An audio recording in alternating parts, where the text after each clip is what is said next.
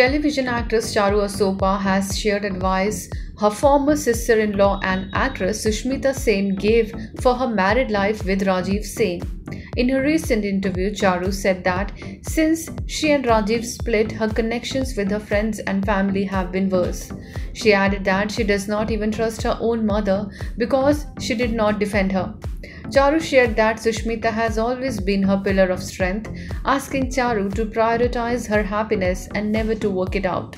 Talking about Sushmita, Charu said, "Sushmita has always asked me to prioritize my own happiness from day one.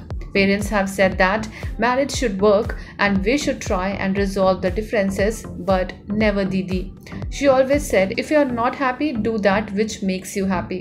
I have not bothered her about this or asked her to talk some sense into anybody.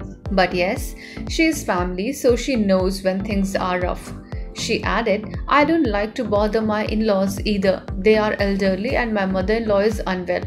But whenever the topic has come up when Didi has called, she has always told me to focus on myself. She has said that if I am happier with Rajeev, then that's what I should do. But if I am happier away from him, then I should separate." Recently, Charu and Rajeev had decided to give another chance to their marriage for the sake of their daughter Ziana, who was born on November 1st last year, but the differences between them did not resolve. Subscribe to our channel. Just click on the bell icon for all the latest updates.